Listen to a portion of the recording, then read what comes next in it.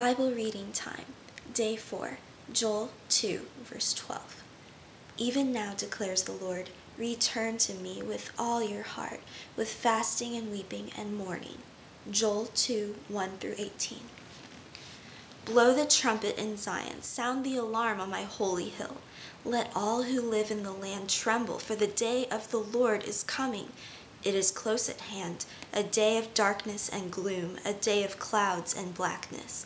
Like dawn spreading across the mountains, a large and mighty army comes, such as never was of old, nor ever will be in ages to come. Before them fire devours, behind them a flame blazes. Before them the land is like the Garden of Eden, behind them a desert waste. Nothing escapes them. They have the appearance of horses. They gallop along like cavalry. With a noise like that of chariots, they leap over the mountaintops like a crackling fire consuming stubble, like a mighty army drawn up for battle. At the sight of them, nations are in anguish. Every face turns pale. They charge like warriors. They scale walls like soldiers. They all march in line, not swerving from their course. They do not jostle each other. Each marches straight ahead. They plunge through defenses without breaking rank.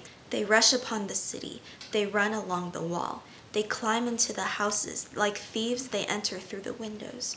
Before them, the earth shakes. The sky trembles. The sun and moon are darkened, and the stars no longer shine. The Lord thunders at the head of his army. His forces are beyond number, and mighty are those who obey his command. The day of the Lord is great. It is dreadful. Who can endure it? Even now, declares the Lord, return to me with all your heart, with fasting and weeping and mourning.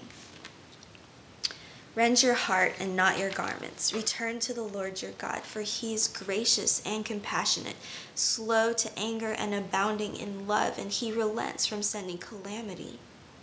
Who knows, he may turn and have pity and leave behind a blessing, grain offerings and drink offerings for the Lord your God.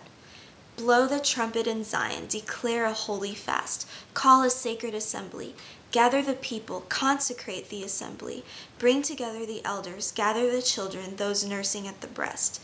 Let the bridegroom leave his room and the bride her chamber. Let the priests who minister before the Lord weep between the temple porch and the altar. Let them say, spare your people, O Lord. Do not make your inheritance an object of scorn, a byword among the nations. Why should they say among the peoples, where is their God? Then the Lord will be jealous for his land and take pity on his people.